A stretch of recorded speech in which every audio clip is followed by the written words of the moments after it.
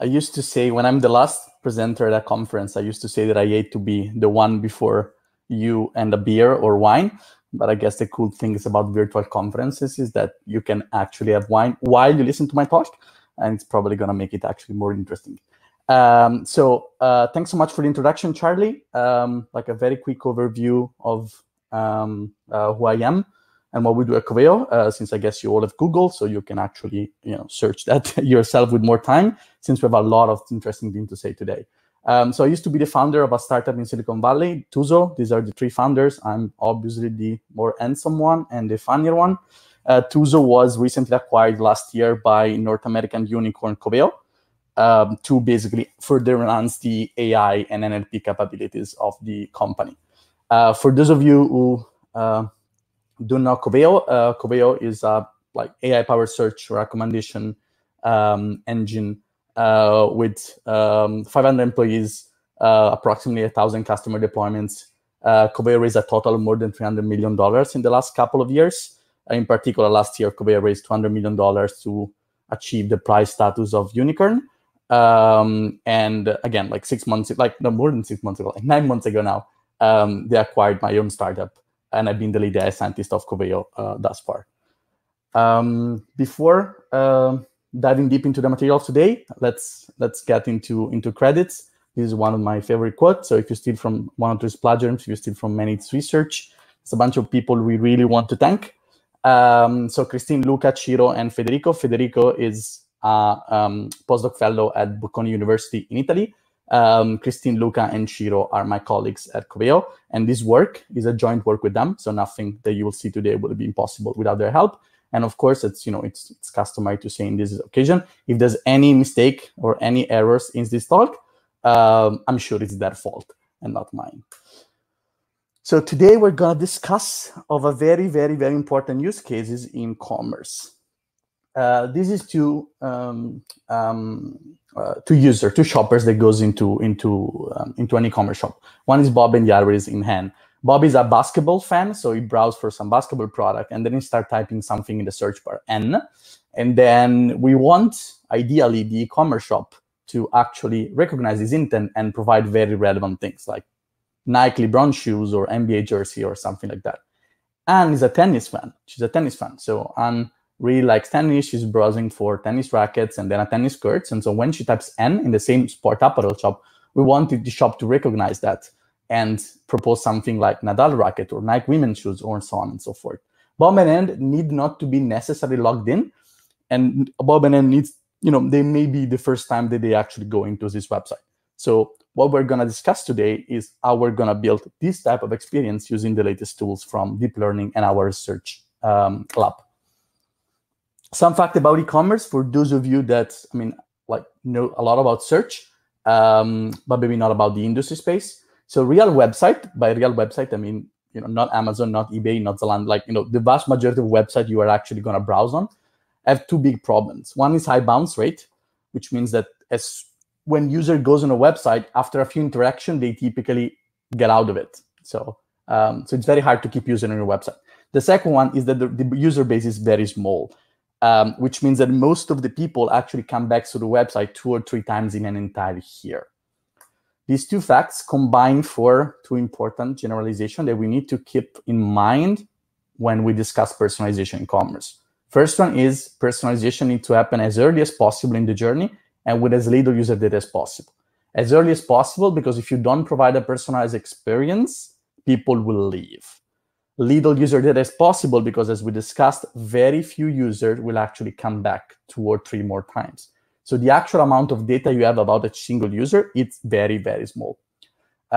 Which, all these things together imply that every personalization solution out there that relies on user history are basically not covering the vast majority of users. So they're useful for, the small portion of user that comes back, but the vast majority of user will still not be basically benefiting from anything like that. So the other fact that I want to convey about e-commerce is that session information is rich. So when people go on a website, even if they're not really logged in, what they do typically follow an intent or a trend. So this is like a sample from a real session of one of our customers. This is Anne again. She's browsing for guest t-shirt. She's actually then searching for guest t-shirt. She click on another t-shirts, and now if you ask what is she's gonna buy, what is the most likely item she's gonna buy? She's gonna buy 1, she's gonna buy 2, or she's gonna buy 3. The answer that most people give to this question is obviously 1, which is actually what happened in practice in the session that actually took place on the shop. How do we know that as humans? Is that we kind of clearly recognize the intent, which is buying like a t-shirt for women. And we also recognize, in this case, brand awareness. Like, she only browsed things for guests, and she explicitly used language, guest t-shirt, to actually single out those products. In fact, if you take, so this is the top searches that are issued in a real sports apparel shop from different sections of the website. And as you see, the linguistic behavior of the users changes drastically depending on the section of the website you're in. Again, and somehow reinforcing the idea that what happens within a session, or what happens basically near real time, is very, very relevant to provide personalized NLP capabilities. So now that the problem is clear, we need to answer 2 questions. So to answer the questions, like, how can we teach sessions to machines? So how we can give machine the same kind of understanding of what the intent is in a session. And then once you do that, how we can use this information, so the way in which we understand intent, to personalize language behavior. We're gonna do, we're gonna tackle these 2 questions in turn. The first thing we're gonna do is that we're gonna build a vector space using deep learning. We're gonna exploit a technique known as word-to-vec, which many of you will be familiar with that. Trey Granger discussed briefly about that like 2 talks ago. So we're not going to spend so much time on it. But the general idea is that you can build a dense space of words by exploiting the fact that similar words appear together in a similar context, right? We're going to do the same, but we're going to do the same with products, because that's what people interacted with when they actually browse your website. The intuition is the same, like similar products appear in similar browsing context. It's kind of the machine learning counterpart to the saying of you know a lot of a man by the company he keeps, right? This is the kind of same thing. Like, you know a lot about a product, you can learn a lot about a product by the company keeps in people's session. So if you think of typical word-to-vec training, you will have something like, token in a session, the cat is on the mat.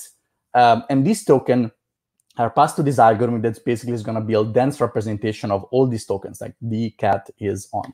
What we're doing with Prot2Vec is we're going to feed the same algorithm. It's called Skipgram. We're going to feed the same algorithm. We're going to feed products in a session. So for example, this is a ski team session, and we're going to feed this product to the algorithm. What happens, and this is a real vector space, what happens when you do this with real session data from hundreds of thousands of users, is that you come up with a space where products are located depending on basically their latent properties. So similar properties will be closer in the space.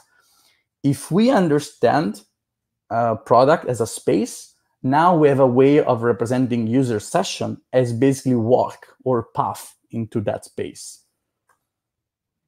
So similar sneakers will be in similar part of the space.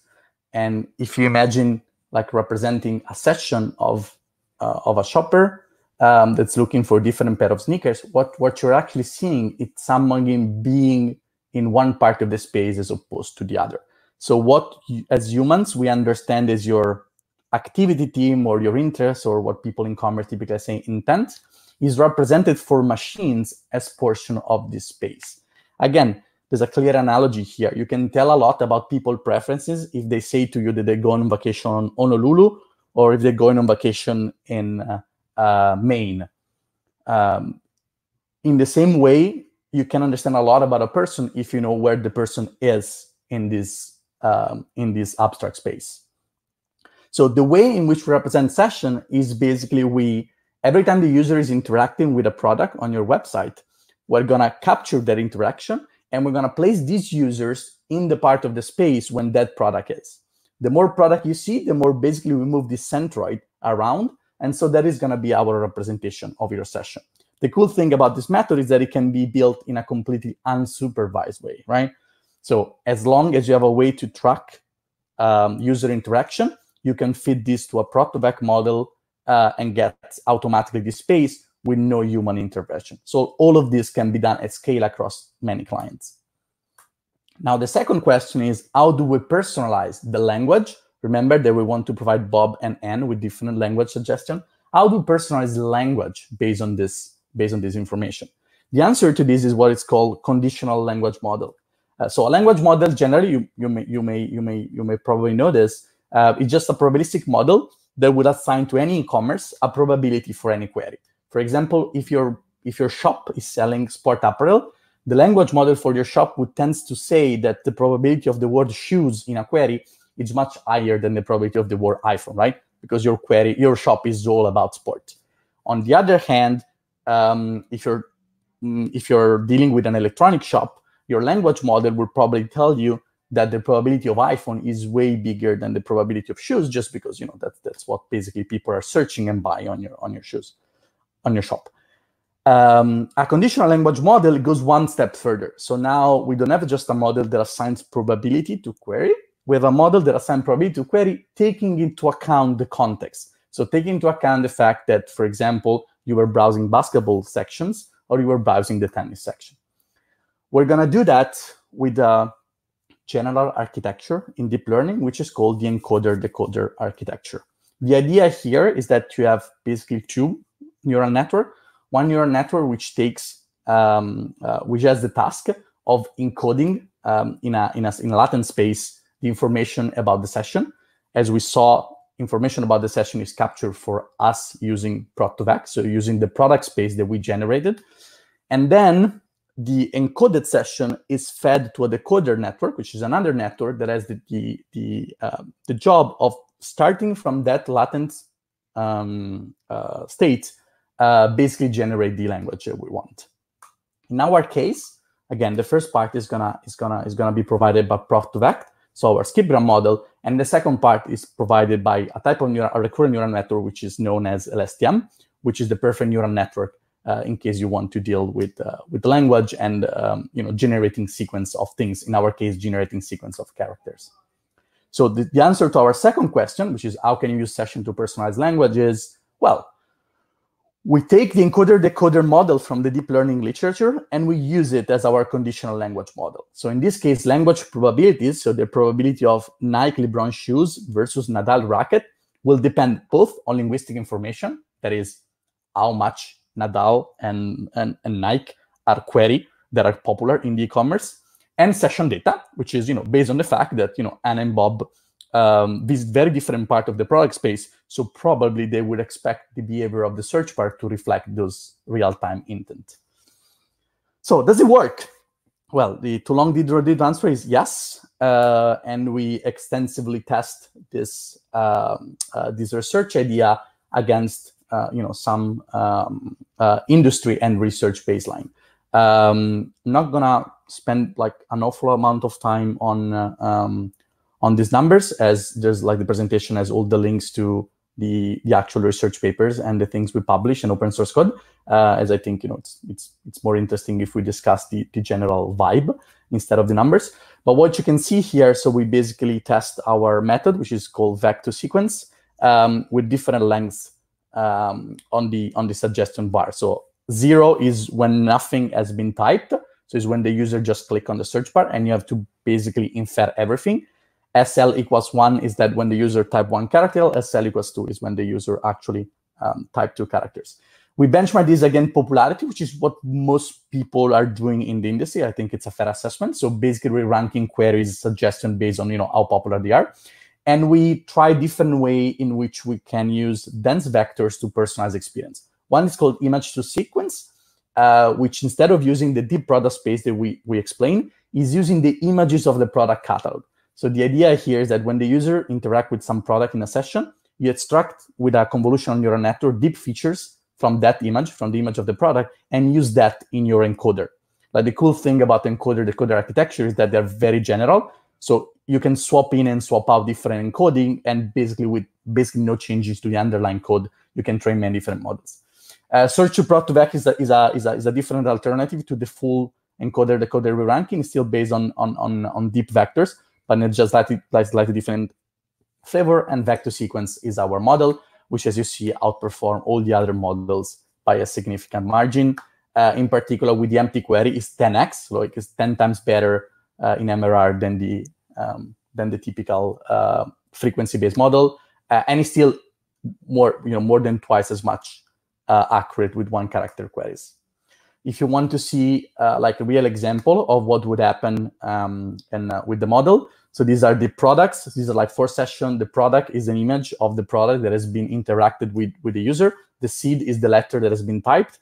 And then we have the distinguishing between popularity and the encoder-decoder model that we propose. These queries aren't translated, so they're originating from a different language. That's why sometimes the seed and the string doesn't really match. But it gives you like a good flavor of how well the model captures underlying intention. Like if you take, for example, the second row, you have a tennis racket, the seed is R, and obviously the popularity model, tennis is popular in Italy, but not so much. So there are things that are way more popular. And so the model will suggest, Reebok CrossFit. But the model that we built actually is able to capture the intent, the tennis intent, and actually propose tennis racket as the best suggestion. And you see the other example as well. I think it's very easy to get why the model is qualitatively way better than a pure frequency-based model. So now that we know how we capture session intent, so we don't assume anything about the user except the interaction within the current session, and now that we know how to generate a language model probability based on that, we're going to take this one step further. So since it's very, very, very, very hard to get user coming back to your shop, the question is, what if the context is from a different shop? So now we discussed that it's very important to be able to personalize the experience of the user with as little data as possible from one website. Now we're gonna take this to extreme, and we're gonna try and personalize Bob experience when Bob is browsing a basketball product on shop number 1. Then he leaves shop number 1, he goes on shop number 2, and the first thing he does is press N on shop number 2. So the question is, shop number 2 never saw Bob before. Shop number 2 may or may not be affiliated with shop number 1. We're going to discuss that later. And the question is, can we actually personalize Bob experience with literally zero data point on shop number 2? To see how that is even theoretically possible, it may be good to explore a sample of the product space for 2 shops in the sport apparel business. As you can see here, the shops obviously are different. The space is going to be different for the they have different catalogs and different interaction, may have very different traffic. But there's some analogy in how things are actually in the space. In the sample case, you can see that snowboards and a soccer ball are kind of in the same position in shop 1 and shop 2 if you flip the space with a transformation.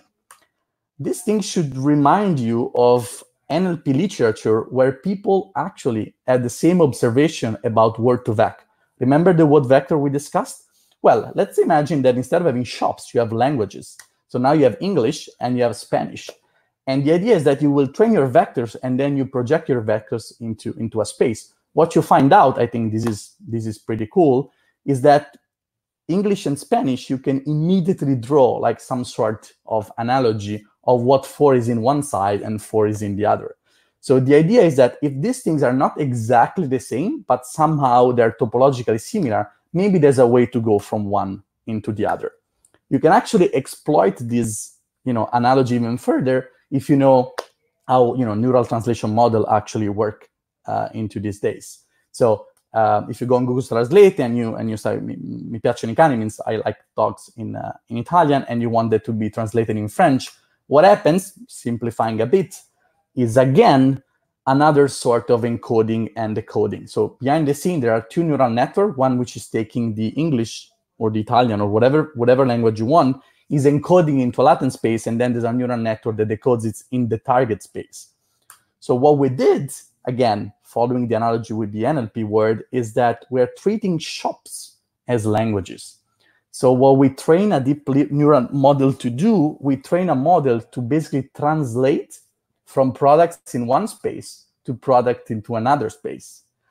in the same sense that you can train a language model that you can actually translate between French and English, or English and Germany. So the results are very good. Again, we call it zero-shot inference because in SHOP 2 you have no information about Bob. So the only things you can do is that you can move the intent that you learn on SHOP 1 using Prot2Vec. You translate it using a neural translation model, and then you use that to condition your probability. As you can see, like three different, we benchmark three different models. One is the non-personalized, which is what basically everybody's doing at the moment. So if the shopper is new to this website, we're going to count it as new. So there's no personalization involved.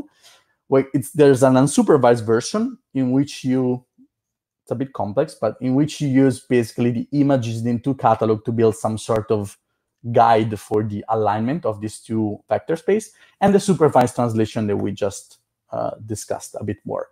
As you can see, obviously, the proposed model vastly outperforms the non-personalized baseline, and even the unsupervised version, so the version in which you don't have any data when a user goes from one shop to the other, so the version is completely unsupervised, is still better than the non-personalization. So as for the conclusion and next step, and then I think we have a bit of time to discuss the details and, like the use cases.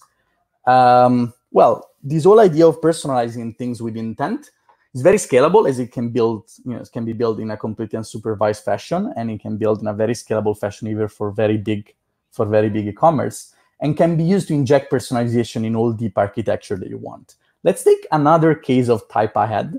Now we're not trying to predict the word itself, like N and Nike, but we're trying to suggest the category to narrow down your result. I mean, if you go on most e-commerce, like Amazon, eBay, and so on, once you start typing, sometimes the e-commerce will nudge you in selecting a specific category, a specific facet in which you execute the search, right? Would it be nice if that category would also be completely personalized depending on what you're doing? And you can basically use the same idea of Prot2Vec, encoder decoding, and so on and so forth. You can basically apply the same idea to provide people with personalized category suggestion, not just suggestion itself. If you want, we recently share like open source code and a paper to actually get you started with this problem. If you want to learn more, as I understand, we cover a lot of things, and obviously we have to skip over a lot of technical details. You can obviously download our papers and research work. We presented this work with at the web conference in Taipei. We're going to present part of this work at ACL in July. I mean, virtually in July. And the work is public, and often we also share code and implementation.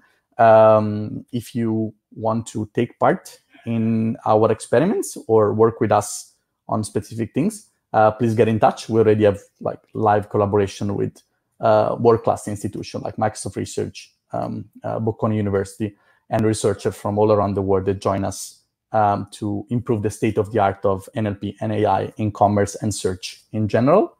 If you prefer something a bit lighter than full research paper, we also try to blog and popularize and evangelize the field in a more with a more gentle touch. So please go on our website, and you will find like high-level description of all these use cases with a more of a, let's say, industry angle than just the pure scientific angle. Obviously, we touch only like a tiny portion of what is the possibilities of personalization in commerce, but hopefully we got the impression of the amount of information that it's hidden in a session, and how many cool things we can do if we find a way to unlock them. I always like to finish my talks with a quote from Alan Turing, to whom we basically owe everything, and that we can always see a short distance ahead, but we can see plenty there that needs to be done. As I always say, let's not forget, it's up to us to get it done. Thanks so much for listening to this. Fantastic. Thank you there, Jacopo. We've got certainly got some questions in the channel for you. So I'll start off with a question from Matteo. What's the strategy to apply this approach to e-commerce sites that are new or that haven't properly collected user interactions in the past? Yeah, very, very good question. So for the within shop case, I would suggest to start with the image version that we briefly discussed, and that is discussed at length in the paper. The idea is that you can jumpstart, instead of waiting for you to collect enough interaction to train a proper prot-to-vec model, which may take a couple of months or even more depending on the traffic. If you can just collect interactions and use the images in the catalog, which never changes and they're available at day one, you can try and use that to basically build a personalization strategy. As for the same question, cross-shop, that really depends. Like the best thing is that some of the biggest retailers in the world are multi-group brand, Gap, VF, Nike, and so on. So ideally, they probably have historical data on what people do when they move from one brand to the other. And in that case, you can use the supervised translation method that I explained. But there's another method, which what we call unsupervised, which doesn't rely on any cross-tracking. So as long as you have data from shop 1 and data from shop B, let's say Banana Republic and Gap, as long as you have those data separately, you can use the method we propose to align the space, and then you can do basically zero-shot inference. Okay, thank you. So our next question is from Jim Walker, who says you had a slide referencing an industry baseline you were able to exceed by 10 times. Can you clarify what that benchmark is? Yeah, so by industry baseline, I mean a noisy channel models when the language model is estimated as a pure language model, so not conditional model, and is estimated purely from empirical frequencies. Yeah, so that will be I would say as a reasonable approximation of non-sophisticated approach in the industry, but also the one that is clearly more common, as all the other baseline are deep learning based, which are way more sophisticated. In fact, they're more accurate than this simple heuristic. But then if you actually go and see what retailers are doing nowadays, the number of retailers that will actually have already deep learning in place would be like an incredible minority. So when I say industry, I understand it's a generalization, but I think at least it's grounded in my experience in the retail business. Okay, thank you. Jim, I hope that answers your question. Andreas Wagner asks, how do you handle the cold start problem for new words, phrases, new brands, new product names? So there are two things you can do. So everything we do in the type-ahead space is based on what it's normally known as the retrieve and re-rank kind of idea. So you have a very fast model that retrieves first a bunch of suggestions and then use deep learning of very sophisticated stuff to re-rank things. So since you cannot really suggest things that didn't appear before, if there's not a probability there, that doesn't really happen on the linguistic side. So the cold start problem for the linguistic side is not really a problem. For products, it's more interesting. We have another publication in machine learning conference coming up, and the idea is that you do two things. First, you train a prot-to-vec model based on all the interaction of your website. Then you discard the vectors that has been generated for rare SKUs, or of course, new SKU won't even be there. But then use another model to basically fake or infer the position of these new or rare vectors into the space. So for that, we have a longer another talk, another paper to present. But I'll be super happy to share you. If you reach out to me privately, I can share the draft of the work. Fantastic, thank you. Dima asks if you conducted online evaluation in addition to offline evaluation. For this one, not now. So we did online evaluation for the. I don't know if you still see my screen. Do you see my screen? No. No. Okay, but yeah. So at some point, our screen's visible now. Okay, yeah, okay. So at a certain point, I mentioned the fact that you can use the same kind of architecture with some twisties, obviously, but you can use that to personalize the category in type ahead. For that, we did some online testing and prove statistically significant uplift. Of course, the magnitude of the uplift will heavily depend on how good the system was in the first place. So if we're always testing against ourselves, which we are already using, good models, the uplift is marginal. But if you think of applying that to a standard non-personalized baseline, the uplift will be, of course, much bigger. Okay. Okay. Thank you.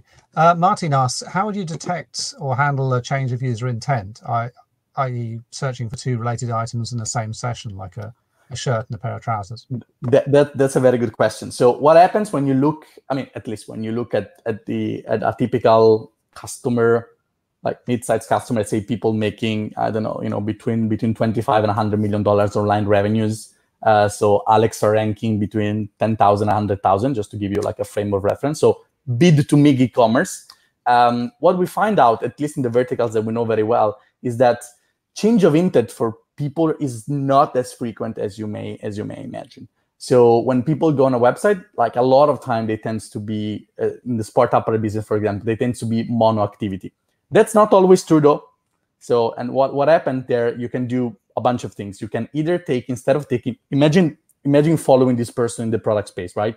Now, basically what you're saying, changing of intent, meaning that you go from one part of the product space and you suddenly go to another part. So what you can do when you build this test representation, you can either discard all the information. So you can, for example, weight the vectors, by recency, like exponentially discounting, older product you interacted with. So the session will very much react to the latest thing you're doing. So that's one option. The other option, again, because decoder is so flexible, is that you can replace the encoder we propose, which is the centroid of all the products you interacted with, and you can actually use an LSTM there as well. You can basically do sequence in and sequence out. So now the model will be able to condition its behavior based on the entire sequence of product that you fit in. We add benchmarks on that, but the truth is that it's marginally, in our cases, it was marginally better than the average account, with a way big, way more sophistication and complexity in training and deploying. So we dropped that. But in theory, if you have enough data and your use case support it, it's a simple change in the encoder part. Okay. Okay. There's one final question here, another one from Dima, who says, do you think the encoder-decoder network will work for other inputs like documents? For inputs, as in we can encode documents you interacted with and then you generate language? Yes. The problem with documents is that their representation historically is less straightforward than with either images, which is CNN, and that's basically done, or prod vectors, which is again like prod2vec is now, I would say it's a fairly stable technology we use. But yes, if you have short documents, collection of sentences or so on, and you want to use like the latest encoded method, let's say sentence BERT, just to make a practical example, you can probably do the same. Like if you have a user interact with documents, you encode the documents the user interact with sentence BERT, and then you feed that as your encoder, and then you should be able to get realistic type-ID completion based on the quality, on the semantic of these documents. But the overall quality of what we did is heavily dependent on the quality of the representation of the intent, which in our case, prod2vec worked exceedingly well, and we had extensive tests before going down that road. So we made sure first that prod2vec really captured what the latent dimensions of products in commerce, and then we went down the road. If you can get the same level of assurance in document space for your use cases, there's no reason to think that it won't work. Okay, fantastic. Thank you so much, Jacopo. I think we're done with our questions. Thanks to you. So, I'm going to bring this to a close. Thank you very much for your talk. Thanks so much, guys.